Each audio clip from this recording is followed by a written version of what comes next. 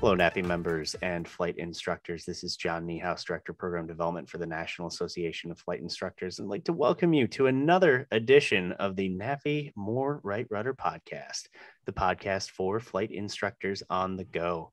And today is a special episode. I have a guest, and my guest is a NAFI board member, and his name is Dr. Victor Vogel. Now, Dr. Victor Vogel is a medical oncologist.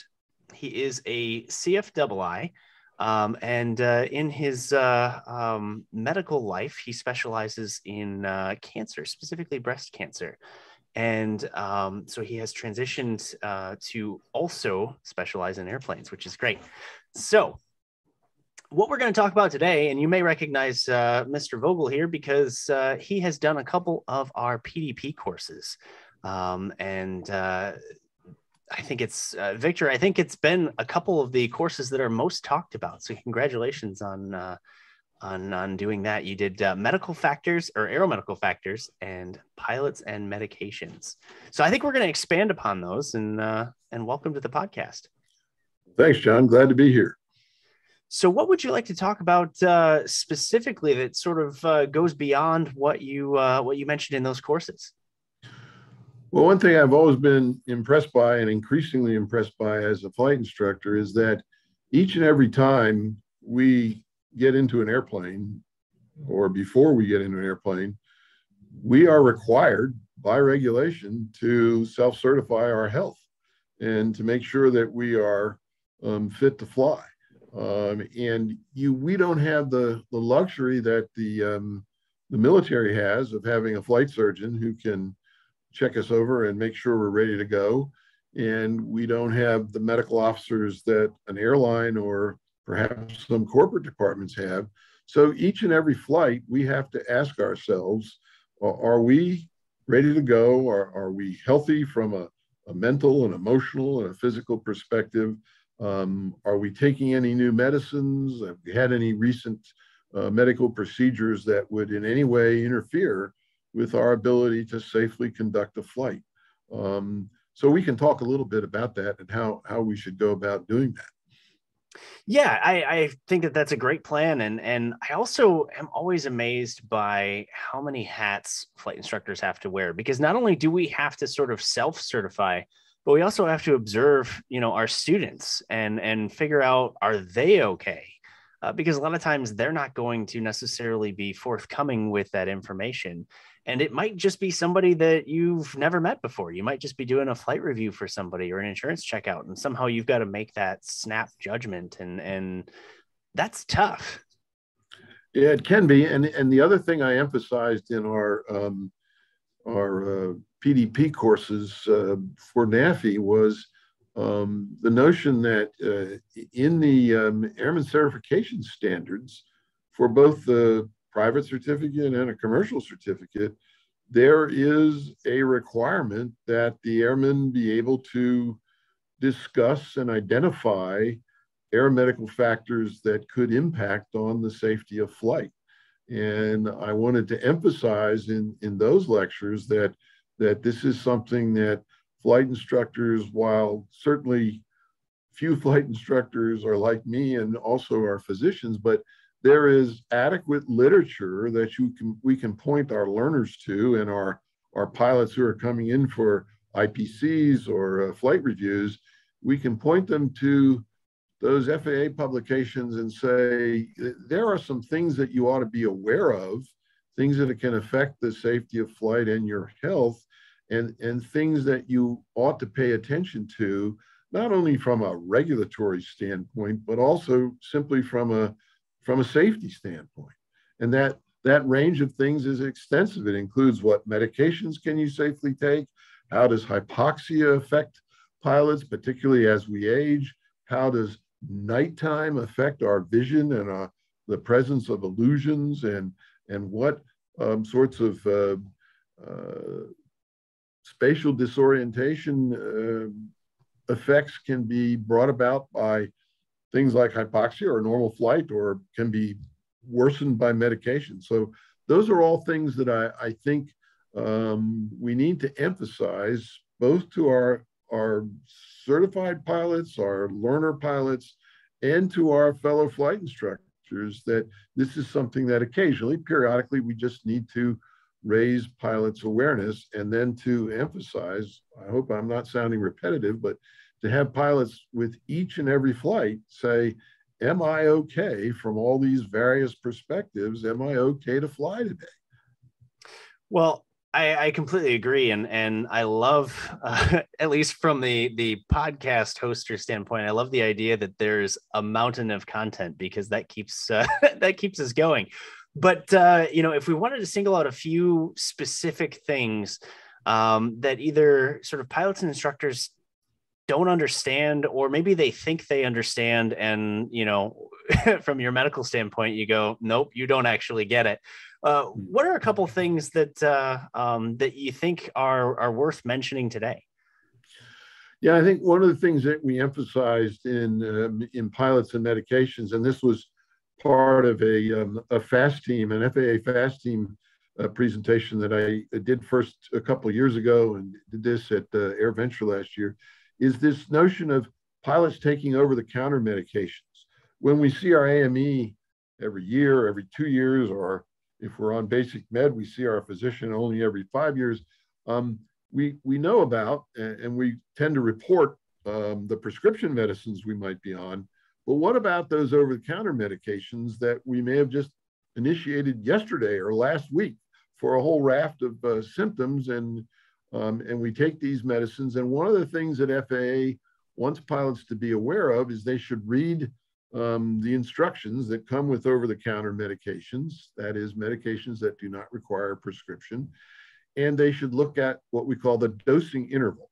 So if it says, take this medicine 4 times a day, well, that would mean the dosing interval is every 6 hours. And then FAA has a rule that says, well, in order to be safe to fly, after you take this medication the last time, wait 5 dosing intervals. Mm-hmm. So if it's 4 times a day, every 6 hours, well, 5 times that is every 30 hours. So if I took the medicine yesterday morning, I'm not really safe to fly from a 5 dosing interval perspective until late the next afternoon of the following day, because 30 hours is not just the next morning, it's the next morning plus 6 hours.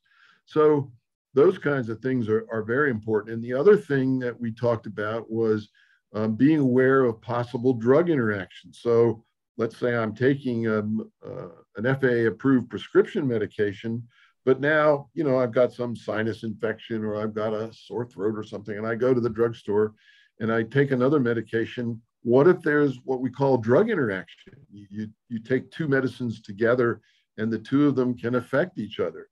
So one of the things we ask pilots to do is, if you're adding a new medication, either a new prescription medication or an over-the-counter medication, ask your pharmacist, particularly retail pharmacists in all the major retail chains, have programs on computers where they can input 2 drugs, and they can tell you whether there's any interaction between those 2 drugs that might potentiate or diminish the effects of one of the drugs.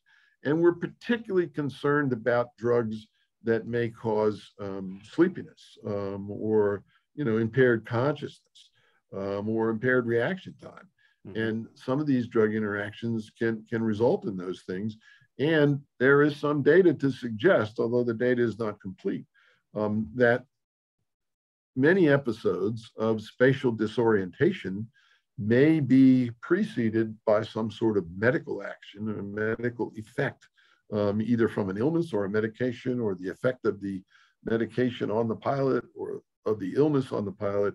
And the top 10 causes of accidents still include things like spatial disorientation and controlled flight into terrain, and DMC and IMC and all of those things.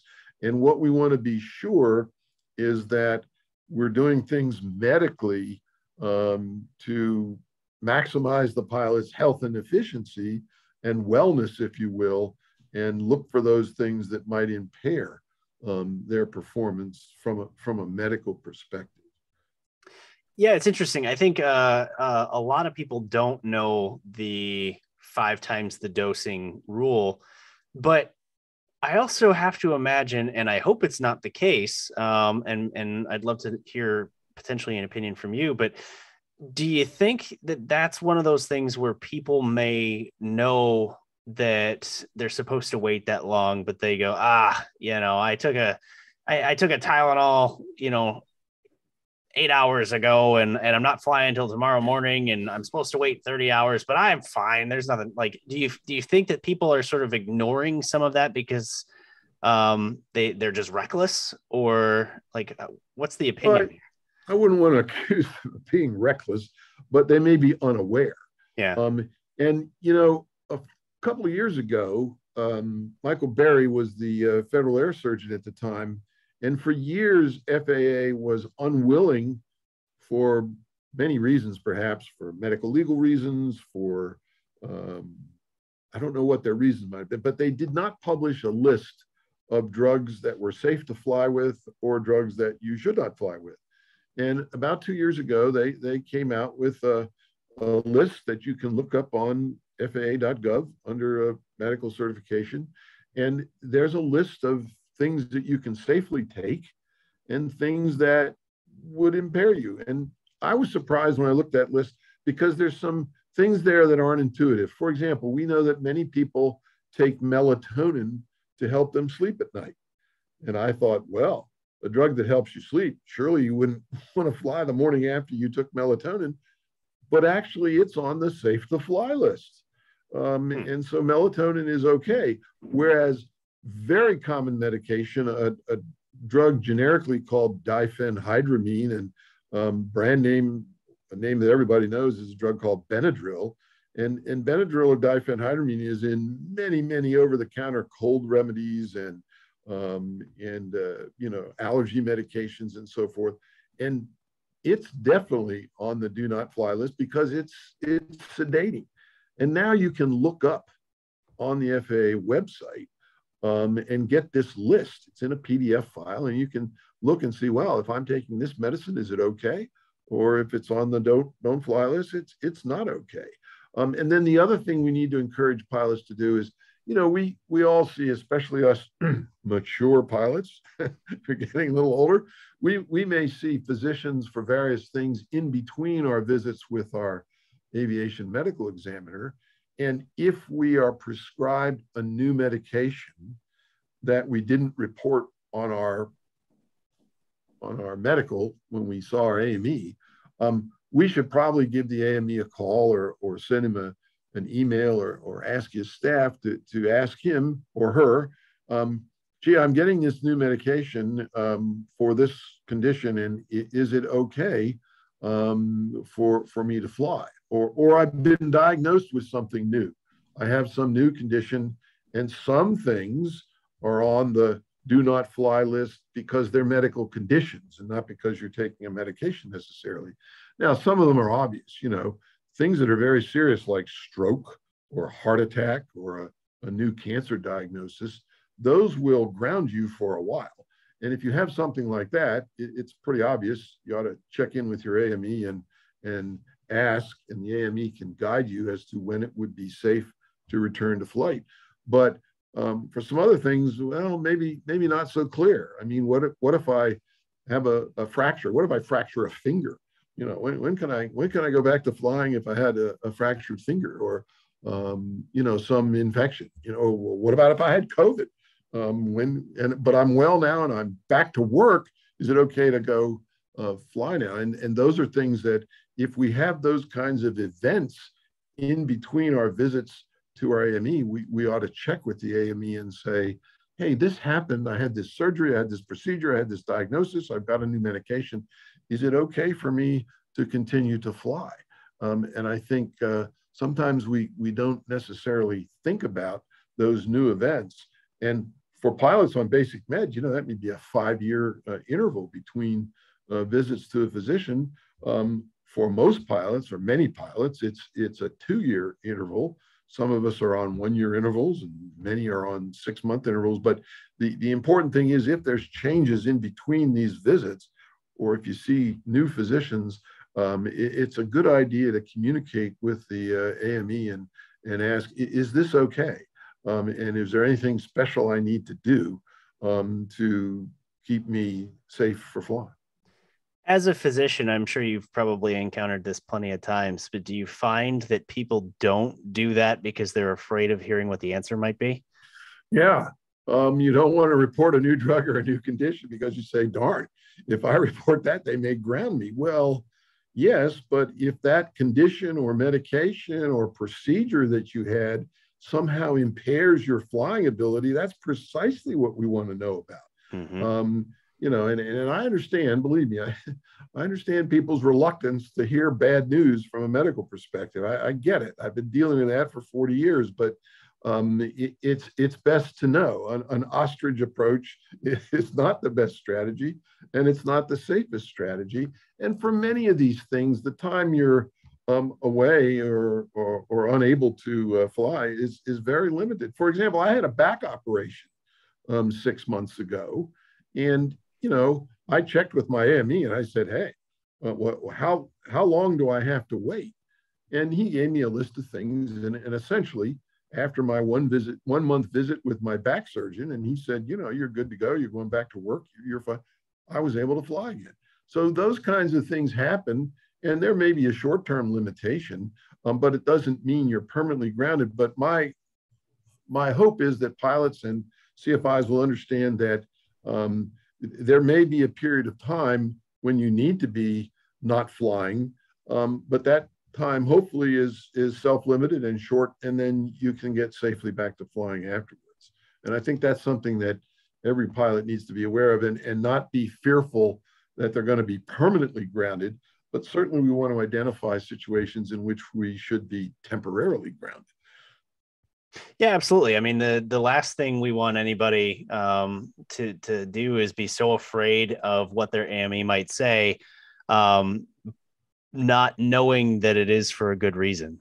We don't want somebody to avoid those situations and then get in an airplane and have a problem that could have been completely prevented had they, taken a proactive approach. Not to mention the fact that, I would imagine it doesn't, things don't look kindly on you if you are not reporting these things, even if nothing happens. If somebody finds out, that you've been flying compromised, I mean, that's a whole nother potential conversation. So, yeah. And I think perhaps some pilots think, well, who will know? Well, that's true with two exceptions. As you said, if you have an incident or an accident, there's going to be a lot of probing and questions, and then somebody might know. But more importantly, I think we shouldn't just do this because of regulation. We should do this because, importantly, if you are impaired, that's something you want to know. And if your medication or procedure or condition or diagnosis impairs your ability to fly safely, then that's something surely you would want to know. And you would want to know that about any pilot that your family or loved ones is flying with. Absolutely. So that's really the awareness we're trying to raise among people. Yeah, and John, can I mention a couple of other things? Absolutely. Not only do we have to worry about, well, not worry, but consider medications and procedures and medical conditions, but what about things that affect us every day, like fatigue? Fatigue is a very serious impairing condition, and there is a fair amount of data from NTSB and others that fatigue is involved with a fair number of aviation accidents. And another thing, a quote drug we don't think about perhaps all the time because it's so socially acceptable is alcohol. Mm-hmm. And we've all heard about the 8-hour bottles of throttle rule, but many have advocated that it shouldn't be 8 hours from the last drink until you turn the ignition and start the engines. It should be 8 hours from the last drink until you initiate flight planning before your next flight. So that makes the interval even longer than 8 hours. And again, for things like sleep and emotional situations, we need to always be aware that those kinds of work stresses, family stresses, life stresses, illness in a family member, all those sorts of things can impair our ability to fly safely. And that's kind of the awareness we want to enhance and improve and get pilots to think of on a more regular basis, because, as I said, the NTSB accident data suggests and indicates that at least in a proportion of accidents, these sorts of medical factors are having an impact on the risk and maybe causal in some instances. Yeah, I mean, I can personally attest to fatigue. It's scary how it creeps up on you. In my other world, I used to fly 135, and it's busy right now. It's really busy right now. And we had a long rotation, and it was on my last day of my active rotation before taking several days off. And I remember this was still, I think I was still a first officer at the time. But I remember talking to the captain and saying, look, I'm okay. I've sort of done what I think is a decent self-assessment, and I think I'm okay, but I'd like to have my flying done in the first couple legs, because we were basically going to go and I think we were flying down to Augusta for the Masters, and then we were going to head up to Canada, drop some passengers off, and come back. And so did the first two legs, and we were going to sit in Augusta. And I remember taking off out of Augusta, heading to Toronto, and all of a sudden I just started messing up radio calls, and I'm usually kind of right there with the airplane or trying to be in front of the airplane. In this particular case, like, I'm falling further and further behind, and there really was no precursor to it. It was just, I was fine, and then all of a sudden I wasn't. And I just remember looking at the co-pilot that I was with, and I just said, I think I'm getting fatigued. I'm not sure that I'm safe anymore, and I'm glad I'm not actually flying. I mean, I had the luxury of basically swinging the gear and running the radios. But in a single pilot situation, I could totally understand how that happens, and you don't know it until you're sort of knee deep in it going, oh my gosh, what do I do now? Yeah, I don't want to tell medical war stories, but 40 years ago, when I was a medical resident in training, we did many consecutive hours. Sometimes we were on call and in the hospital 36 hours with no sleep, and that was kind of a badge of honor, and it was a rite of passage. And then in the early to mid 1980s. The graduate medical education committees started asking important questions like, well, do these sleep-deprived residents who are in the hospital taking care of sick patients, are they safe to do that? And they started looking at outcomes and incidents in the hospital. And lo and behold, we should not be surprised that they learned that fatigued doctors make mistakes. Mm-hmm. And then they document, and some of these mistakes are serious, even fatal. And so the graduate medical education in the United States came to a sort of awakening in the late 1980s, early 90s, and said, well, there should be limits on the number of duty hours that a physician serves. And, I had many nights when I was on for 36 hours. In other words, a 24-hour day followed by another 12 hours in the next day before I could go home. And then we came to the realization that, 24 hours is probably the maximum. And we started putting restrictions on how long resident physicians could be on uninterrupted duty. And those studies of fatigued physicians were eye-openers to many of us. And I think, we're all aware that there are duty hours, as you are very well aware, in the 135 world, about how many hours you can serve in a week or a day or a month. And I think while few private pilots or pilots with commercial certificates who are flying Part 91, we don't fly those kinds of duty hours, but we can certainly work long work days and then be looking at a 2 or 3 hour flight at the end of a long work day into the night. And maybe there's an instrument approach at the end, and those kinds of things. Again, we need to raise awareness about the real risks that are involved with even that short-term fatigue that can occur with trying to fly at the end of a long workday, and even mental work. I mean, it's fatiguing to do physical work, but mental work, the kind that pilots do, or the physicians do, or lawyers, or attorneys, or CPAs, or any professional person, those kinds of days are fatiguing. And I think we need to, again, raise awareness about that kind of risk. It's part of the I'm safe checklist, because fatigue is on that list, and we need to ask pilots to be aware of that and know that, when they're fatigued, no matter how proficient and how current they are, they're just not going to do as well if they're fatigued.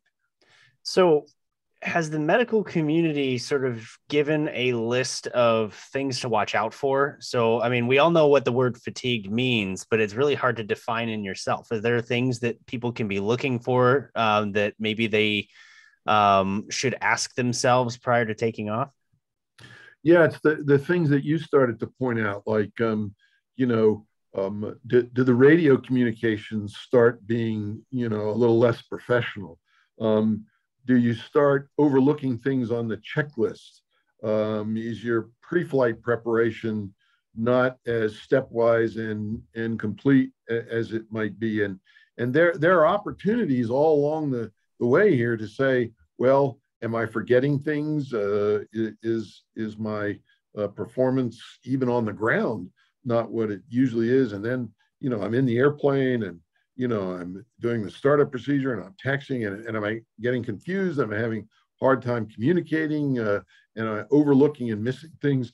And all of those points along the continuum from flight planning to pre-flight to walk around to start and taxi and departure, all of those places are opportunities for pilots to say, am I fit? Am I safe? And am I seeing indications to myself that there are suggestive things that indicate to me that maybe I'm not good to go here? Well, what about from the CFI's perspective? Let's say I've got 4 students sort of back to back to back. Now, of course, we want to encourage everyone to do sort of a pre and post brief with students. So, during that pre-brief, what can I be looking for in my students to maybe determine whether they're fatigued or not, and as a result of them not wanting to tell me? So I think you don't want to make this an inquisition. You don't want to make it sound like you're holding court, but you just chat with the student and you ask them informally, how are things going? How are you feeling? What's going on at work? Have anybody in your friends or family had COVID? Have you been exposed? I mean, I have a student right now who we were supposed to fly this weekend, and he called me up and said, "No, I've been diagnosed with COVID." Well, okay, that's a red flag starter point. And how's things? Your family good? You feeling well? Your wife and kids are fine? How's things at work? You working on any big projects? What's your work schedule been like? And I think you can just go through those simple questions and ask people in a very directed way. Ask students, learners, how's things going? And you can tell pretty quickly. I'm sure you've seen it. If somebody's fatigued, or they start missing things, or they have to pause and think about how they're remembering things, or their memory's impaired or slowed, and all of those are signs that maybe this isn't the best day to fly. And you can see that also in their initial prep in the airplane. Are they missing things on the startup checklist? Are they missing things? Are they not paying attention during taxi and departure preparation and so forth?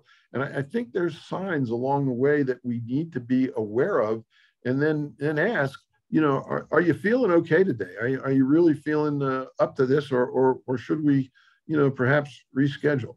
And I think that's something, and it doesn't have to be a long, extensive thing. And, after you do this a few times, you can tell pretty quickly whether somebody's up to the task. But I think we should do that. And we should be aware as flight instructors, we should keep our antenna up for things that may be signals that somebody's not fit to fly today. Yeah, and as we start to kind of wind things down here, I've got a question that it's in reference to something we talked about earlier, which was the medications. But are there sort of three different classifications of medicines? And what I mean by that is those that you can take, those that you can't take, and then go fly, and then those that sort of disqualify you altogether. Is that a true statement? Yeah, that's absolutely true. Okay.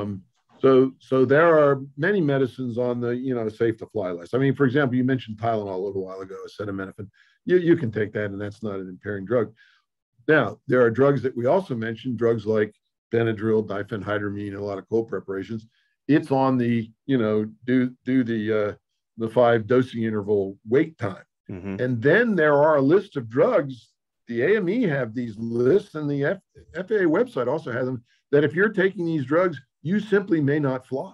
And they include obvious things like anti-seizure medications. Somebody who's having seizures and these So yes, there are those 3 categories of drugs: safe to use after a dosing interval delay, and on the do not fly list. And it's important to be aware of what those drugs are, and to know that they're in different categories. And one drug we should probably mention before we end here, John, is the marijuana cousin called CBD. And CBD is now available in many states, and you can buy it over the counter without a prescription. But CBD is an impairing drug. And because it's so widely used and so many people use it, and they can go to stores and buy it without a prescription, they may feel that, oh, well, if that's how it's available, surely it must be safe. But it is not safe. And FDA FAA and FDA have made it very clear that CBD products, oils, oral, whatever, just simply should not be used by pilots. And I think those kinds of things we also need to make our learners and our certificated pilots aware of. Yeah, and sort of 2 questions. I mean, I guess one's sort of a statement, but a lot of that CBD stuff, I mean, there may be some that go through reputable companies and are maybe approved by the FDA, but there seems to be so many of them out there because it's such a new market, exploding market, that there's a lot of different kinds that not each one is made equally, I would imagine. Not that I've ever had any, but it just seems like they're sort of popping up out of nowhere. And I doubt that any kind of regulation can keep up with the purity or you understand what I'm saying, but how do you keep up with the amount of new companies and possibly new recipes and all that stuff? Yeah. And as you say, I mean, if I go to the store and I buy a bottle of Tylenol that says there's 500 milligrams in each of these tablets or capsules, there's going to be 500 milligrams in each of those tablets. But with CBD, it's essentially viewed now in many states as a, quote, natural product. So it's not under the same kinds of FDA regulations. And as you point out, the content may vary greatly. The other substances that are with the CBD, I mean, it may not be 100% pure. There may be other contaminants and so forth. And yeah, so all of those things are concerns. But the biggest concern is that it is clear, and FDA has made this very clear to the FAA, that the CBD is an impairing substance, and it is simply not safe to operate, in broad terms, machinery, which of course includes aircraft, when somebody's taking or using CBD products. And I suspect, I don't know this, but I suspect there are pilots out there using CBD products and think it's totally safe, and the pilot is not aware, and the CFI is not aware, and the AME is not aware, and these things may not be reported even at the time. We're required by regulation to report all the things we're taking when we go for our medical exams with our AME, but it's pretty clear that many things are not reported, and there have been accident reports where it's clear after they do toxicology assessment of an accident victim and find drugs and substances in their blood, and then they look at the drugs they reported to their AME and they're not reported. So these are the kinds of things that we need to bring to pilots' awareness, so that they know that some of these things are just not safe. Yeah, and I guess my final question about that is for the proponents of CBD, and there are certain things that it does seem to help with people, aches and pains and things like that. Yeah. Because the product is so new, is it possible that somewhere down the road, if you're looking at your crystal ball, and I won't hold you to this, but do you think the FAA could ever change their stance on it? Do you think that there's ever a chance that somebody could potentially be able to use that as a arthritis cream and then still be able to go fly?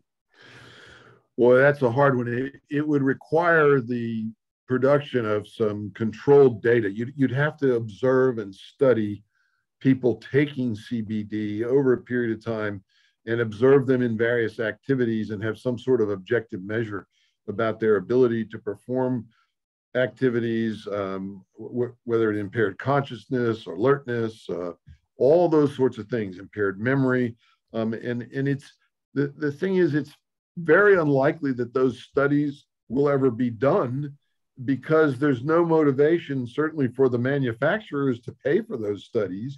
And there's not sufficient funds in an agency like the FDA to pay for those studies. So very often you get anecdotal information. It's not completely, doesn't cover all the possible side effects, ramifications, interactions with other drugs, medical conditions, and so forth, and on it goes.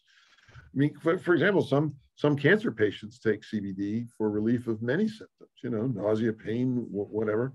But it clearly has significant side effect. One of the things it causes is well known. It increases fatigue, and it can cause difficult symptoms like diarrhea. And imagine you're a pilot flying and you're taking CBD and then you're afflicted with diarrhea. That is not a good situation to have in the cockpit. That is my own personal nightmare. Yeah. I mean, these things are so obvious and they're very practical, but sometimes they're simply overlooked. And we need to continue to raise awareness about these things. Well, I think we ran the gamut today of some really important subjects. I think that it's all great stuff to generate awareness. And, Victor, I'd love to continue this conversation on future episodes of the podcast. In fact, I think that there's a lot in the CFI community where they would love to be able to sort of ask you questions. So I'm going to put it out there to our listeners. If you have questions for Dr. Vogel, I know that I'm going to have him back, whether he wants to or not. And so if you've got questions, send us an email to nafi@nafinet.org. And, on one of these future episodes, we'll try to maybe tackle some questions from the CFI that maybe they're afraid to ask others. No, that would be very, very helpful. I'd be glad to do that. And perhaps if the CFIs can ask these questions anonymously, it'll avoid embarrassment. Absolutely. Absolutely. You don't even need to tell us your name. You don't need to be a NAFI member. Just send us your questions. We want to be able to use these things to help the instructor and pilot community. And, I think that we can do just that with your expertise. So just as a aside, if you're not a member of NAFI, we'd love to have you. All you have to do is go to www.nafinet.org. If you haven't subscribed to this podcast, please do. You can do that on all major podcast forums, Apple, Google, Stitcher, iHeartRadio, and any other ones that you can think of. It took me forever to sign us up for all of them. So please subscribe. And you can also, if you want to watch our conversation, you can see this very same show on our YouTube channel. So just look up National Association of Flight Instructors. So anyways, Victor, thank you so much for your time. I can't wait to have you back, and we appreciate you very much. Well, let's do it again soon. I'll be happy to do it.